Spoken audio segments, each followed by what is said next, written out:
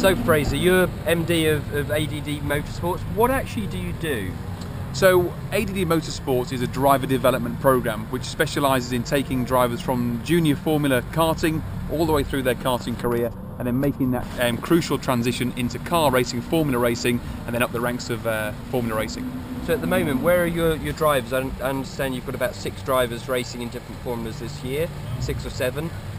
Is that literally across the range, or can you explain a little bit more about that? Yeah, absolutely. We've got a very good spread this year actually. We've got some drivers that are still in junior karting, senior karting, and then through into German Formula 3, and then even up to the level of World Series by Renault, which is the penultimate step before Formula 1. So this year in particular is that we're here today with 2 drivers that you've got going into German F3. What actually made you decide to go for that formula rather than say British F3 or another series? I think what's key is you've got to study every driver individually and work out what's really going to be best for them. Now the reason we picked German Formula 3 for the 2 drivers this year is that they're relatively young in their driving career still, so mileage is key. So the German series offers a fantastic amount of kilometres on track per year, so we really thought we'd utilise that championship.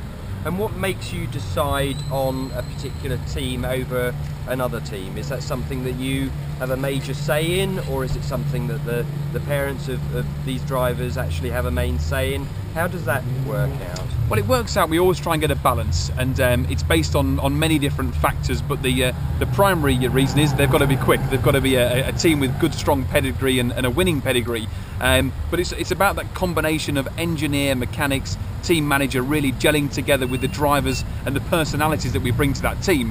It's got to be a two-way thing. The team have got to want the driver, and the drivers have got to want to be in that team as well. What excites you most about doing what you do? Winning. Winning is key. Winning we always want to do, but really seeing that transition from drivers making progression from the bottom to the top. That's what really floats my boat. It really gets us motivated at ADD.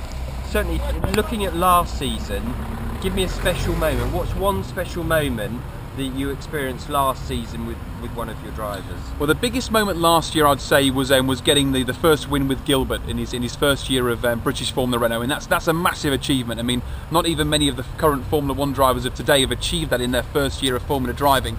So to take a driver raw from karting and make that transition into Formula racing and get a win in his first year, that was a special moment. That sounds an amazing achievement. Well done. Thank you. Great.